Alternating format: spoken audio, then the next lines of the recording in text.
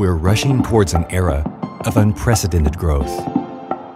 Artificial intelligence is already shifting the nature of work, the way we make decisions, and predict the future. Legacy companies are increasingly challenged by disruptive, fast-growing, globally driven startups. How can we better understand what's coming and head towards exponential growth? What skills will be needed in a future where machines can do a lot more of our work?